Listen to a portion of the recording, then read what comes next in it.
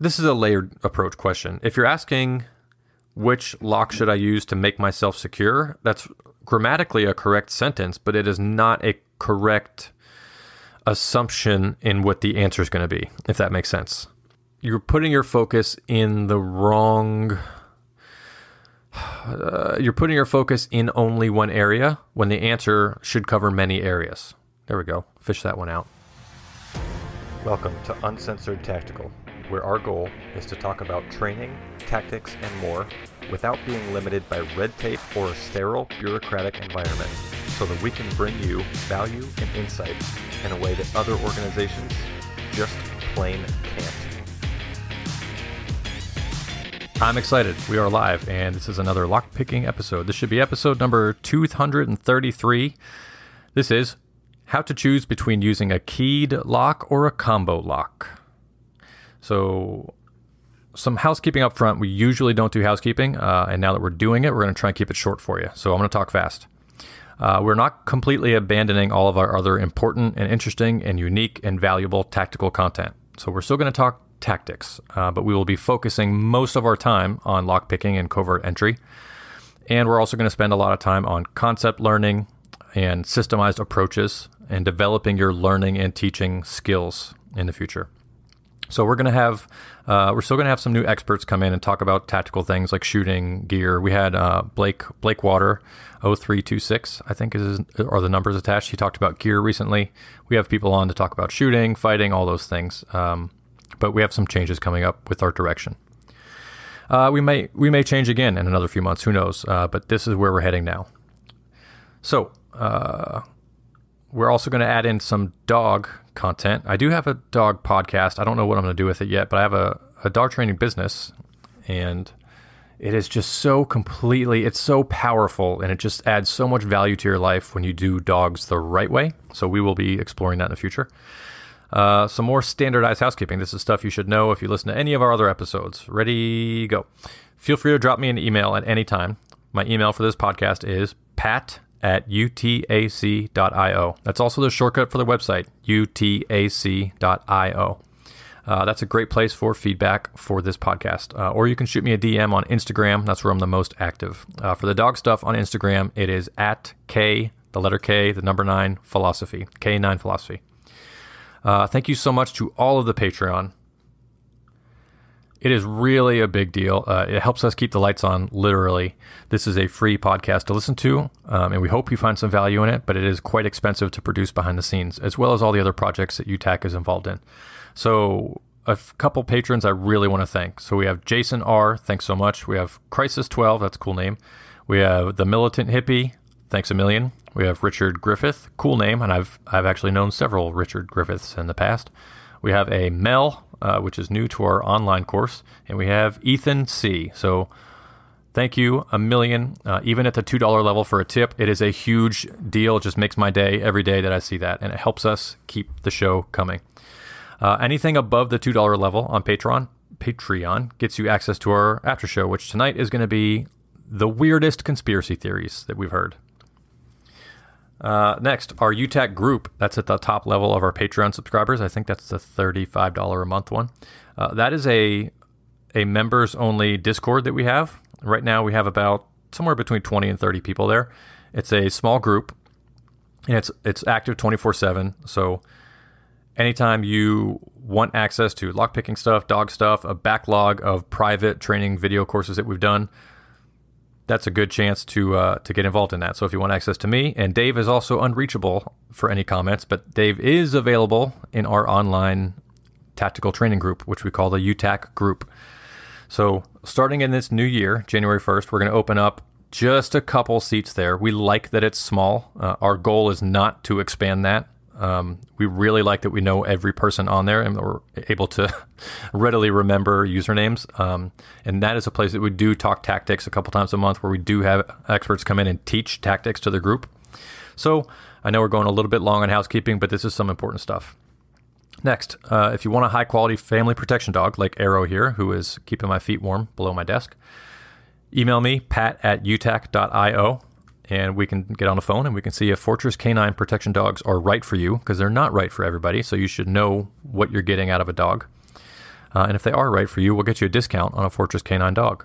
And disclosure, that is a affiliate program. So you get a discount, but I also get a return on that. So I am biased 100%. But I also own one of their dogs and love it and wouldn't change it any other way. Anything else you need, you should be able to find at uncensoredtactical.com. Sorry that the housekeeping went a little bit long today, but it was some important stuff. We don't always do intro housekeeping. We'll be moving it to the end soon, but for the next few episodes, there's going to be a little bit of it because we have a big year coming and some big changes, and we want to keep you guys up to date. On to content. Sorry. Dave, are you ready? I'm ready. Let's do it. Overview. So for your home, your business, or part of your home, or part of your business, or for a door somewhere, or a padlock, or a gate, or a garage, people often ask, should I use a padlock or a door with a key, or a padlock or a door or a mechanism with a passcode? And there's also physical and digital coded locks to consider as well. So we are going to help you hash this out to hopefully get you an answer to that question. And of course, we're going to rabbit trail a little bit, and we're going to go deep, and here we go. First segment. Keyed locks. We're going to try and focus just on keyed locks here, but we might do a little comparison. So it's a good and bad thing about keyed locks in theory, is that the only people that have access to that locked obstacle are the people with the key to that obstacle. It's good. For access control, just the tip of the iceberg, standard thinking. We're not even discussing picking or bypassing or destructive entry yet. For standard access to a space, the only people that go in are the people with the key. So keeping honest people honest, it is access control that's much more controlled than a 4-digit code. So that's in some ways, that's a pro. In the same exact ways, that's also a little bit of a con. Meaning, if you want to share access with someone, you have to physically get them a key.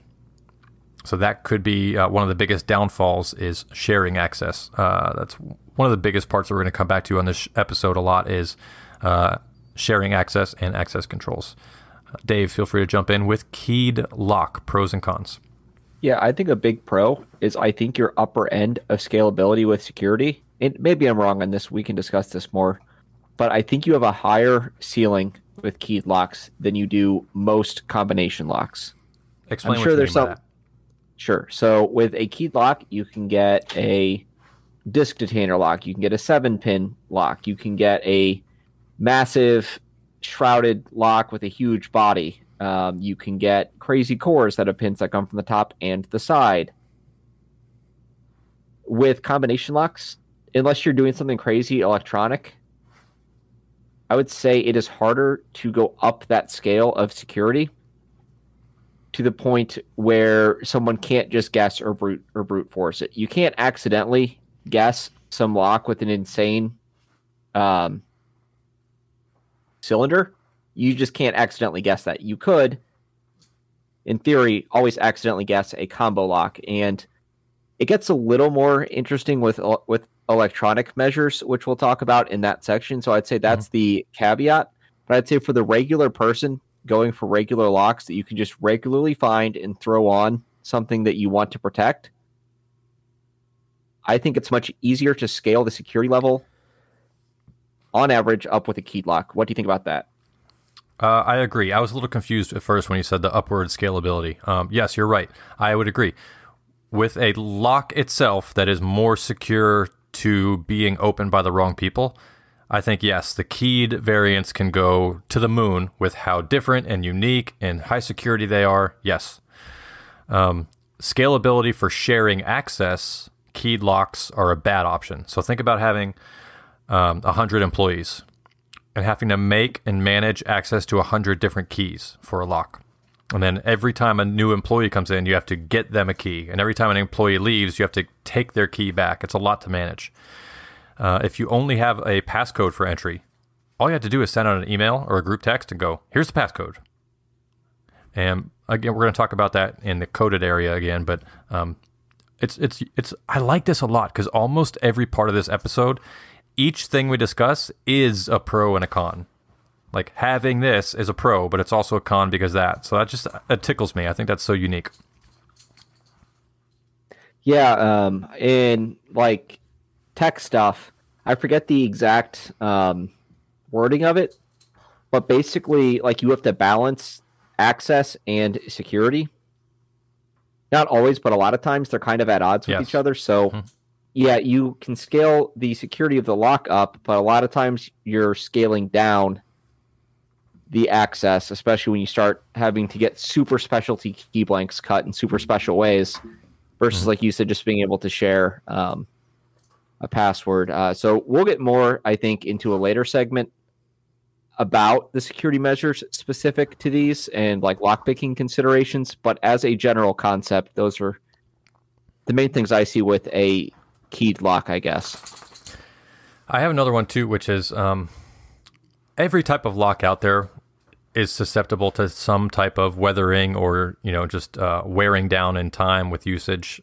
But a keyed lock, I would say a key is more likely to stop working because it's been worn over time or usage or the environment. So it's more likely that the actual metal key gets rubbed and dented and bumped, and you're more likely to have a failure with putting the right key into a lock and it not working because of age or weathering. Whereas a combination lock, as long as you're putting the right combination in, you're much more likely for that combo to work over time.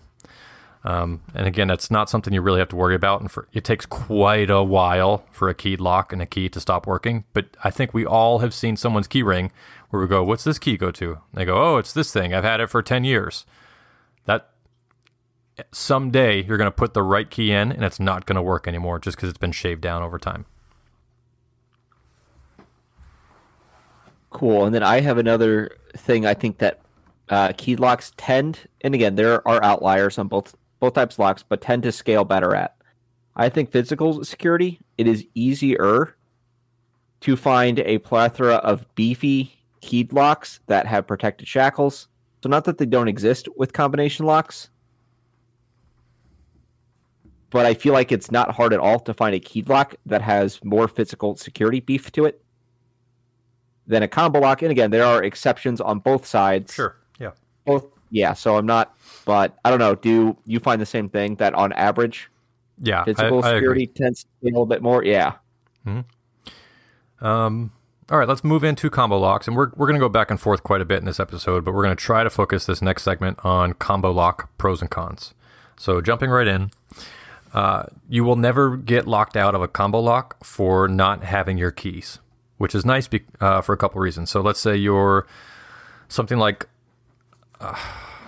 it's the things in life that you don't expect. Like you take a trip or you're on vacation or vacation is a great way to lose your house keys and your car keys, especially with packing them in the wrong bags or because you don't use your house key and car key on your vacation usually.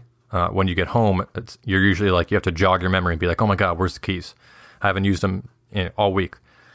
Or if you go to the beach or if someone picks you up for an event and they drop you off back at home later, you never have to worry about what you're carrying or what you're wearing or what time it is. If there's a combo lock, all you have to do is remember the combo.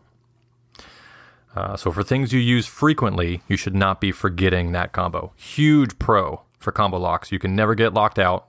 If you go somewhere and you get wet and you change clothes and you just forget your wallet and your old clothes, you're still covered. You have the combo. That's a big pro. All right, what do you got? Let's see. So I think I kind of rolled a lot of my thoughts with it. So yeah, can't ever get locked out. I think, yeah, they're easier and faster, just less logistics to have to worry about. You can oftentimes change the combination on the fly much more easily than having to go. Well, yes. So some padlocks, yeah. So some padlocks you can't remove the core period, so you're kind of stuck with that key.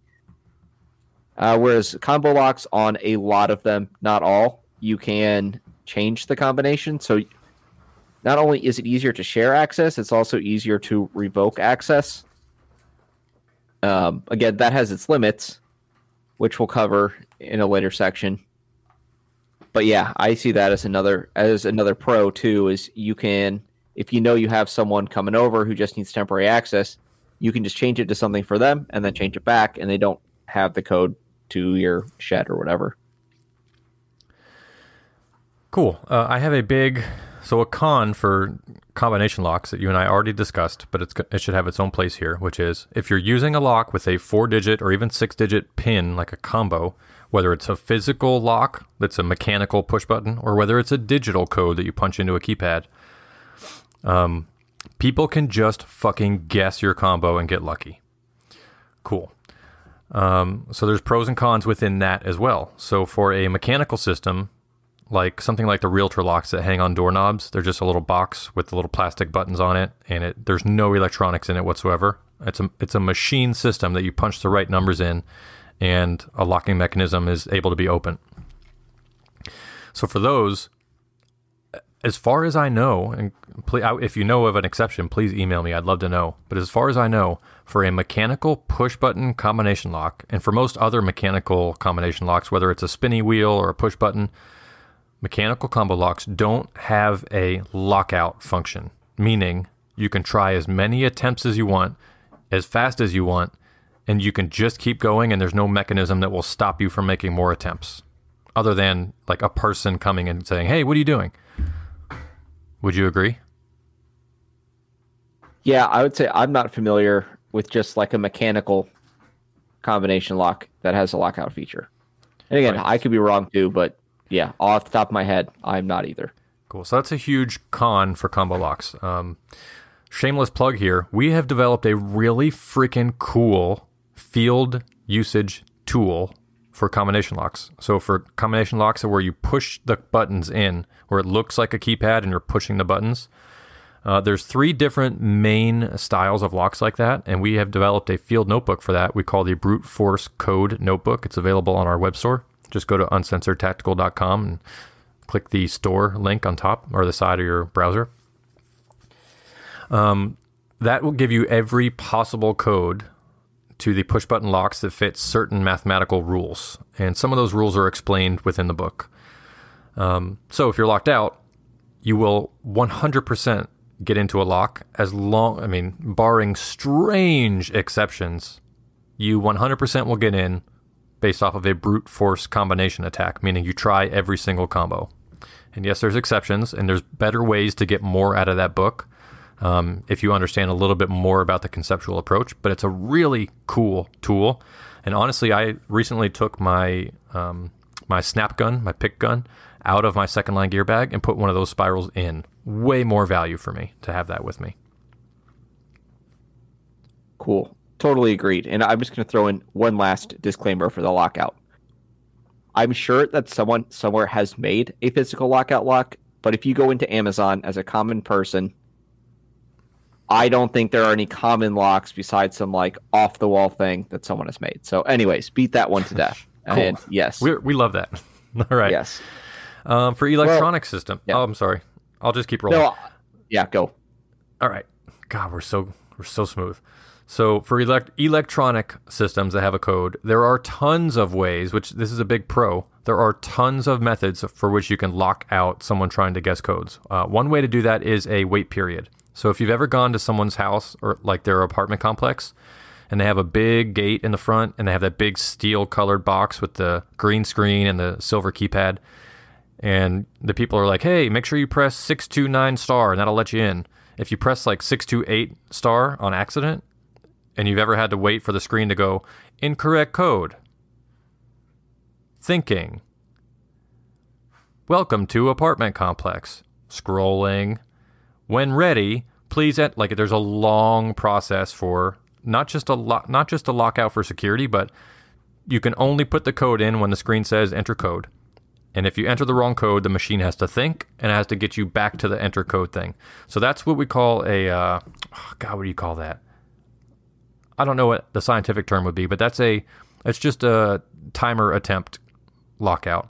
For every code you put in, it takes time to reset to put the next code in. Sometimes that can be short, medium, or even really long. Then you have specific security measures, like if someone, not necessarily for apartment complexes, because traffic has to get in if someone keeps trying codes or not. So for something like a safe or your front door to your house, you have an option for a permanent or semi-permanent lockout. Phones have this a lot, right? If you try 3 codes wrong on someone's smartphone, sometimes a little message will pop up going, Wrong code entered too many times. We're going to put you on a 5-minute wait. You can't try any codes until then. That's a specific security measure for a timed intentional lockout for wrong guesses. You can also do a permanent lockout. Again, phones are great with this. Try 10 of the wrong codes and we'll just wipe everything on the phone and we're done. Like delete. There's also lockouts that are active, like if you do the wrong code, an alarm will go off. Or if you do the wrong code, our security company will be notified. This is common for home security systems.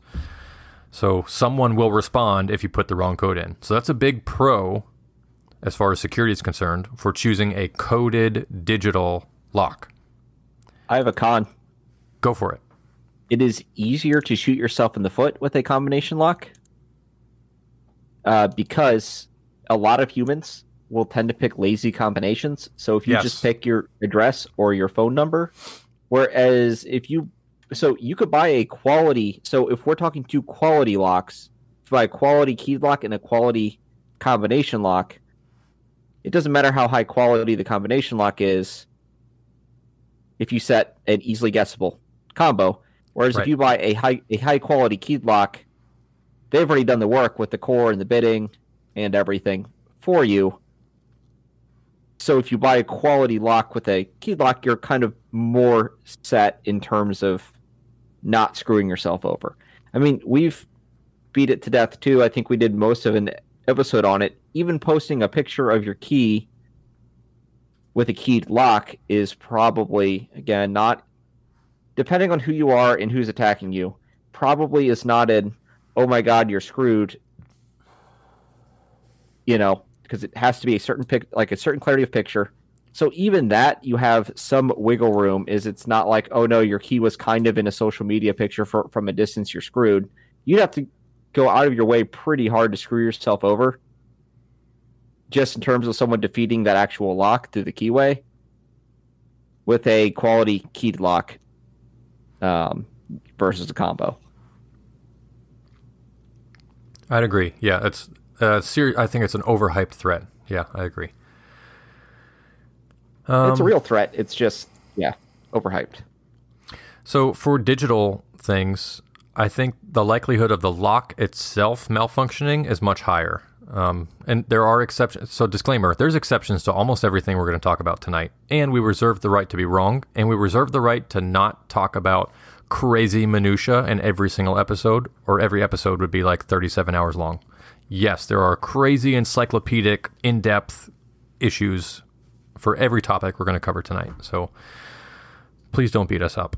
But for electronic systems, you have a problem, one, with power, and two, with lines getting wet or getting crossed or being installed incorrectly, or, all sorts of backdoor access and shortcuts, and just electronic locks are way more rife for a malfunction or an error or loss of power, giving you some sort of issue than a mechanical keyed lock.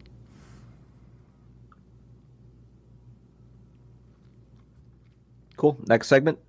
Yeah, let's do, this is the biggest decision-making factor for which should I choose, key or combo. A couple big things. Number one, sharing access. So how many people need access to this lock? Cool. Next is ease of access. How easy is it to manage who is accessing this lock? So those are probably two of the biggest determining factors. The third, just because security extremes are way less common, is the nature of the space being secured. That's also important. So let me give you an example of that before we move on. So the best example for that is someone using a 3-digit combination, like where there's 3 separate wheels and each of them go from 0 to 9. One of those locking up a loaded handgun underneath your bed. Terrible idea. Number one, you have to use some fine motor skill to roll those wheels to the right digit. If you're off by just a little bit, like if it says 9.5 instead of 999, then it might not open. So you got to use those fine motor skills. Not great in a rush.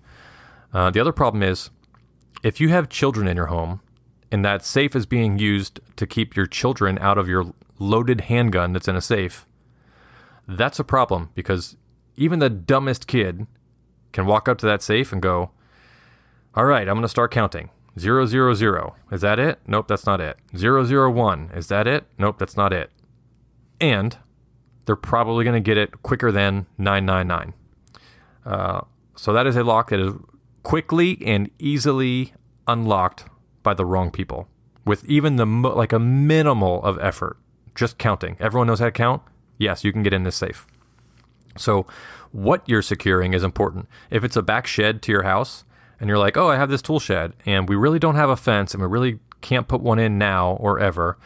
And there's a lot of people that just walk around our neighborhood. So we want something so that people don't just meander into our back shed and steal our tools.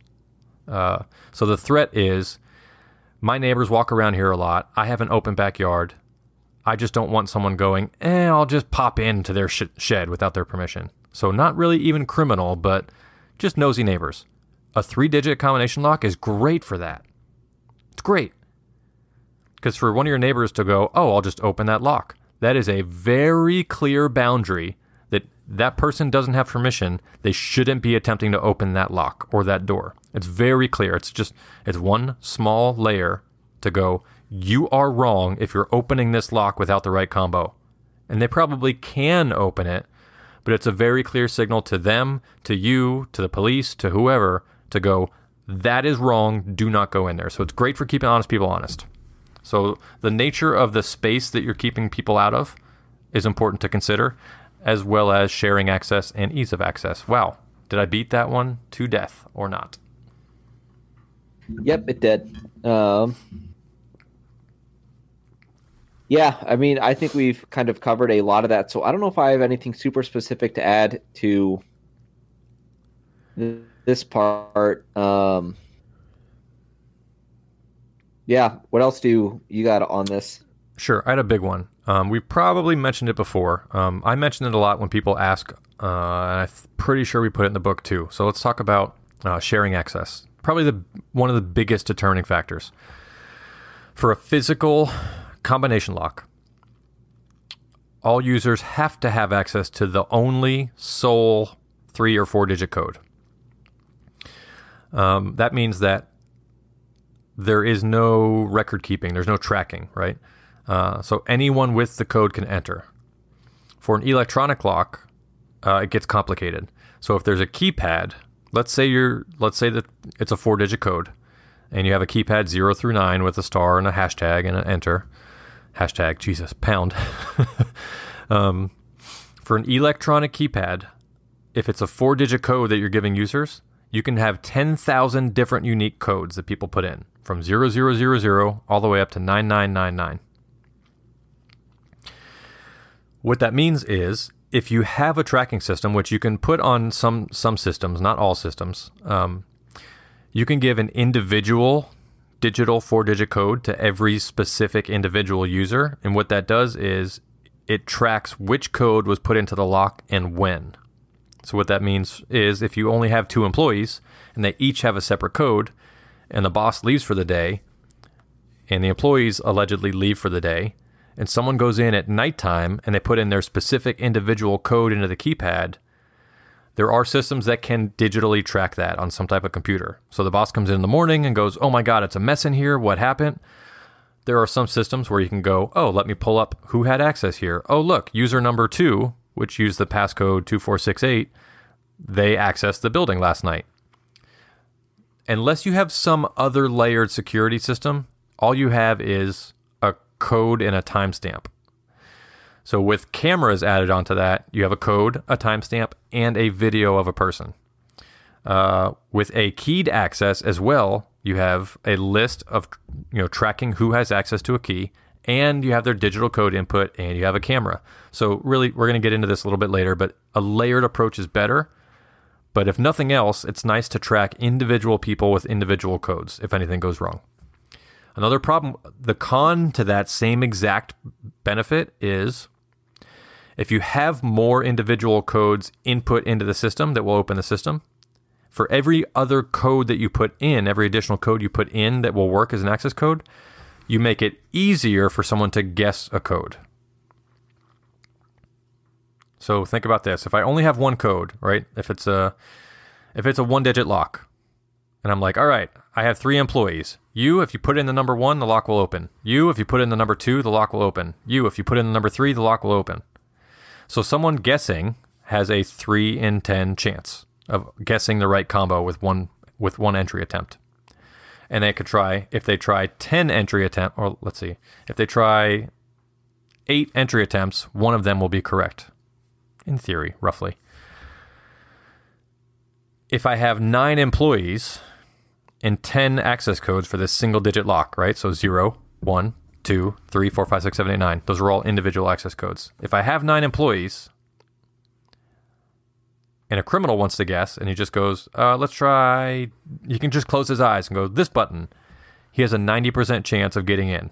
Okay, let's expand that out, right? So 10,000 combinations for a 4-digit electronic lock if it's a 4-digit employee passcode. If you have 100 employees, and there's, let's say, 1,000 employees, and there's 10,000 combinations, that's a 1 in 10 chance for a criminal guessing the right code. So basically, if he guesses 10 times, he's bound to land on one of the right codes. So the more employees you have with specific user codes, the more likely it is to easily guess. Hopefully that makes sense. I think I circled that 2 or 3 times. Man, we're good at that. Yeah, and I think, too, if you're following a brute force from our notebook, if you want to brute force every possible code, it doesn't mean it's going to take you the full time. Mm-hmm. Our time estimates are if you had to try everything to get it. Also, if someone is systematically brute forcing, if you're putting more codes in, there is now a lot more just a lot more checkpoints to hit from a systematic brute forcing, too, which, again, if you only had one code, that could fall early on, too. I mean, so I think that statistically it still is similar, but thinking about using our code notebooks and stuff, I would love to have multiple stop points in that versus hoping I find the one stop point that opens the lock. I did think of another con of combination locks, especially talking about the digital and kind of push button ones on buildings. Mm-hmm. So a keyed lock probably won't leave visible evidence of what the bidding is on the lock itself. However, when people are pressing keypads in combination locks, it will start to wear down, and you'll see 3 of the buttons are very shiny. The others are also painted black. So if you're going to be managing a large number of people in and out, I mean, a combination lock might be your only option because it might be just logistically too difficult to send out 200 new keys every single time you change it, or like someone gets hired or fired. I mean, so not saying this means you have to use a keyed lock, but just something to keep in mind is, if you have a business with hundreds of people using it, you're probably going to start wearing down the common combos to just have to be visibly obvious. So just something to keep in mind.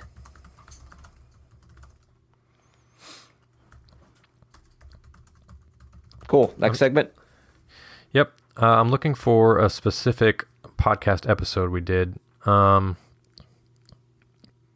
you know what the title was when we talked about the threat assessment?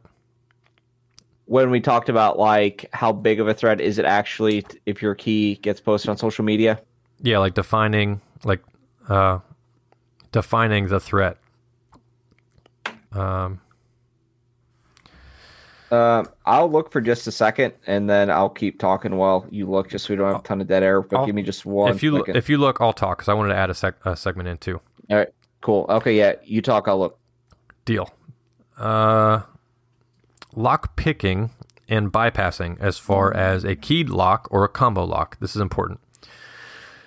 This is a layered approach question. If you're asking which lock should I use to make myself secure, that's grammatically a correct sentence, but it is not a correct assumption in what the answer is going to be, if that makes sense. You're putting your focus in the wrong... you're putting your focus in only one area when the answer should cover many areas. There we go. Fish that one out.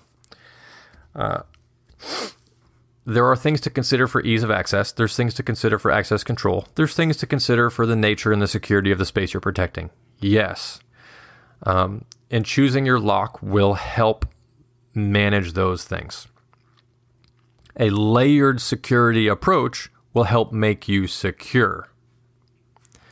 So there's two different things happening. You have managing access and making it easy to get access, and then you have making the thing secure. Those are two different concepts. They're like a Venn diagram. You have managing those things, then you have security, and then there's a little overlap in the middle. There's a moderate amount of overlap in the middle, but they can be two separate.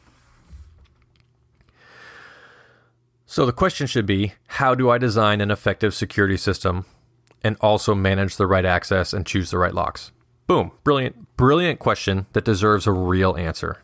I get asked that quite a bit on Instagram. Which lock should I use? Well, it fucking depends. How much time do I have to get all the details from you?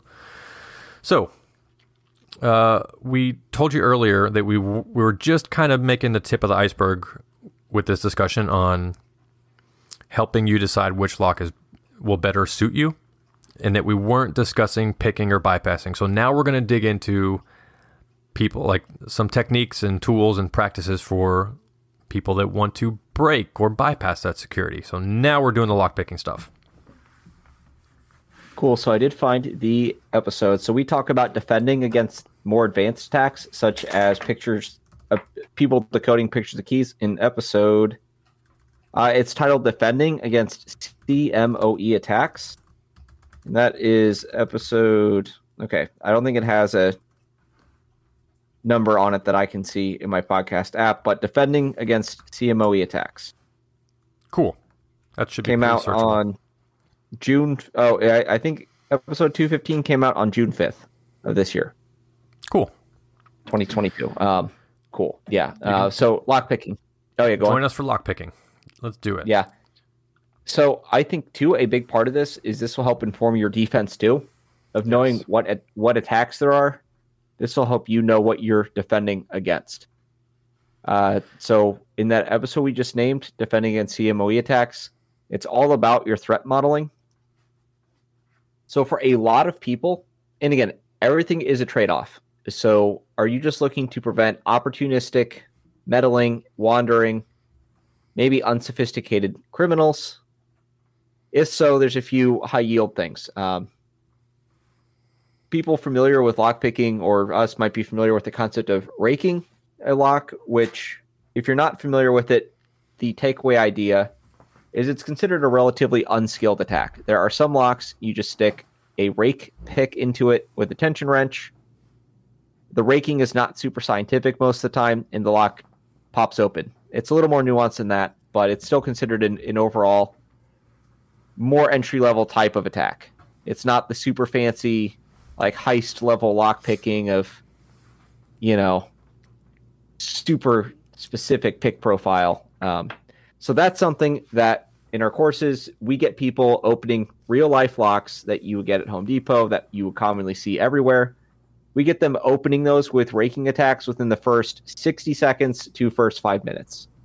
We get everyone a successful open on common real-world locks. So if we want to both attack and defend against these, if we're defending against a casual attacker, we want to get something that you can't just rake open, that we couldn't just teach you within 60 seconds to a few minutes to get open with common tools. What that means is there are things called security pins that go inside the lock. And this is more of just a starting point for further research.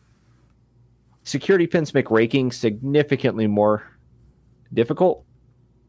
You can technically still rake locks with security pins. It just gets a lot more difficult. You can get your lock that has a different amount of pins on the keys.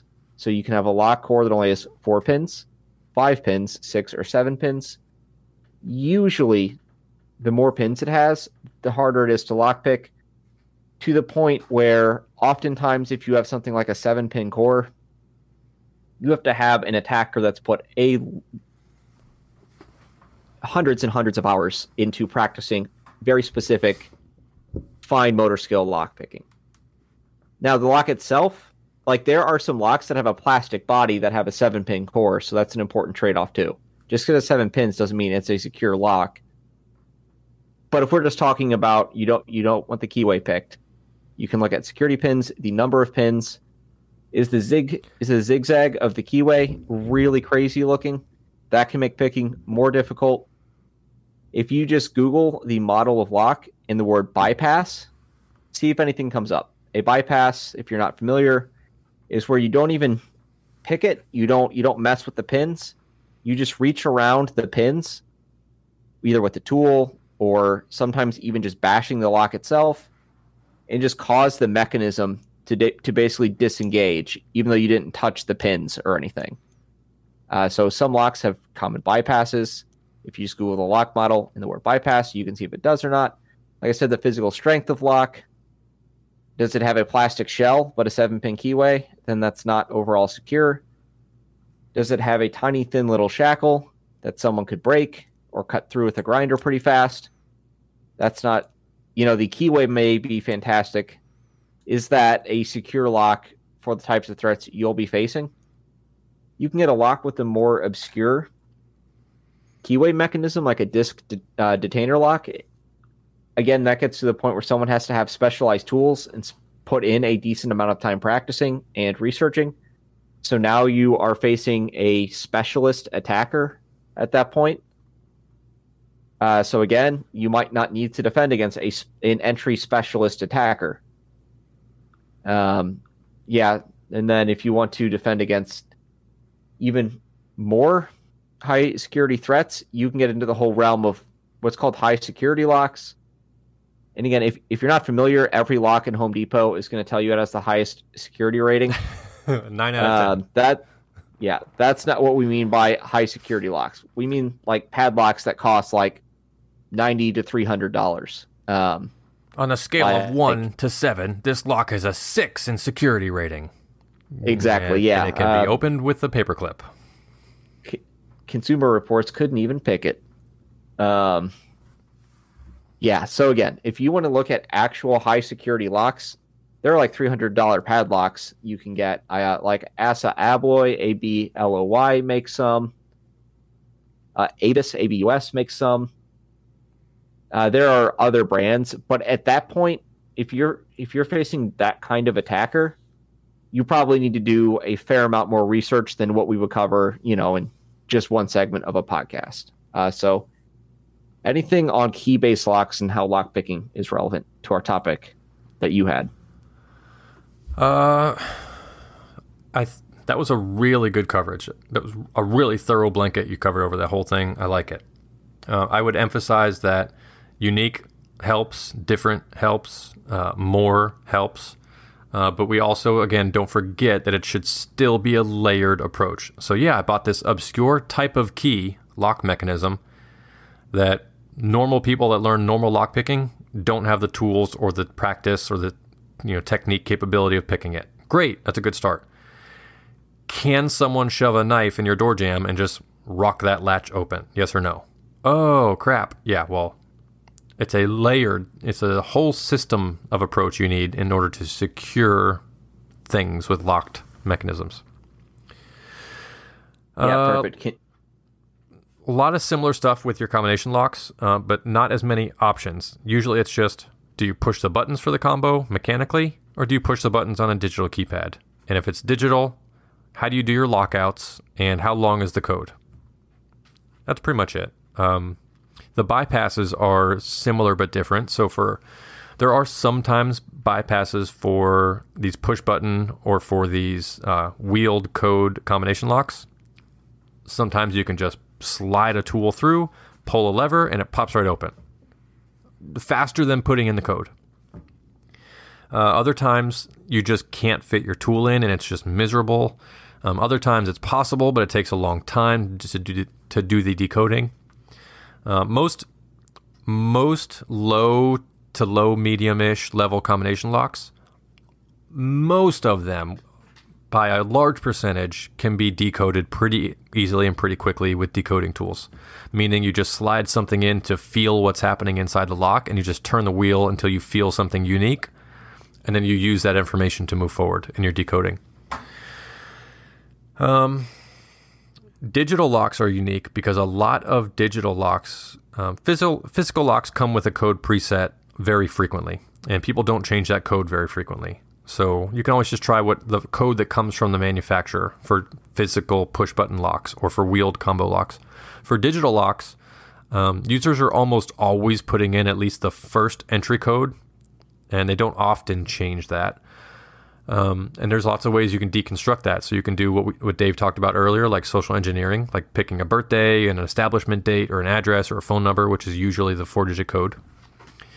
But you also have things like a manufacturer reset that still might work on certain electronic systems, and you have backdoor methods like admin codes, or a master override code might be an option. And some of those things are public access information that come in the installation manuals, or that you can just ask the company for. I did a little bit of time working with a multi-billion-dollar facility. And I was sitting next to one of the people that worked with the with access, like the locksmith people for the facility. And we were trying to change a combination for an electronic item that was in that facility. And so we called the manufacturer, and I was sitting right next to the guy. And he goes, "Hey, I have a couple hundred of these locked systems in my building here. I need to change the passcodes for one of them. Can you help me with that?" And the unnamed person on the other end of the line that worked at the manufacturer said, "Oh yeah, you just start with the master override code. It's 1 2 3 4 5 6 star star star star star, and that will just give you full access." And the person next to me, who remained unnamed to the manufacturer, was like, "Okay, thanks, bye." And we looked at each other like, I was like, "Do you know them?" And he was like, "No." I'm like, "Are you sure you weren't like on hold, like giving them your credentials?" He's like, "Nope." He's like, "They have no idea who I am." And I'm like, "Brilliant." So these things happen in real life. You can sometimes just call a company and go, "Hey, can you give me the manufacturer override code?" And they go, "Yeah." And you go, "Great, thanks, bye." And then you have access. So these things happen, really unique with digital locks. So you can put in your own code on a digital lock, and someone can also still use a manufacturer code or a master code, they call them. How many times did I say that in loop? 3? Well, 4? Maybe. Sounds about right. Common listeners will not be surprised. Thank you for sticking with us. Yeah, through the browbeating. Yeah, so again, this kind of gets into our threat assessment again. So kind of the flip side would be for key-based locks, like key generation attacks. And that's a lot of what we talked about that defending CMOE attacks episode on. But I mean, how many hours of practice in dollars do you think someone would have to spend to learn key generation? Even if the information was free off of YouTube, how many total hours do you think you'd have to practice to be able to carry out a real-life key generation attack? Middle of the road attack, I would say you need to spend at least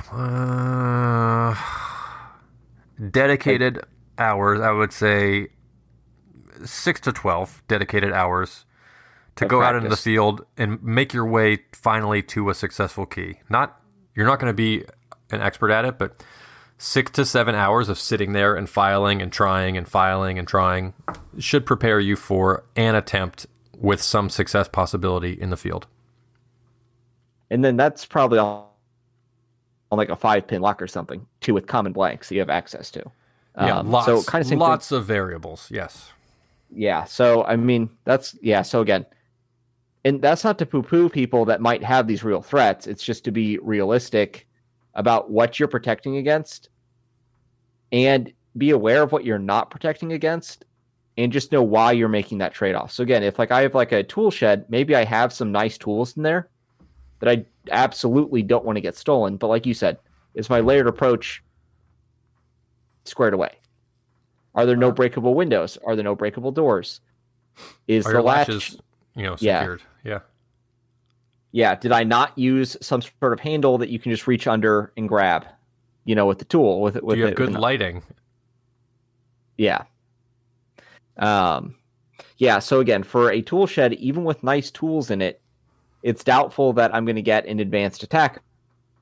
However, if I am running a business or something and have a lot of valuable stuff inside, maybe you do have someone who does focus their practice skill set to harm you. Or again, we covered this, so I won't dwell too long on it. you might just be a regular person who has a serious situation with a stalker or something. So even if you don't have something valuable, you might still have a reason to prepare for a skilled or determined attacker.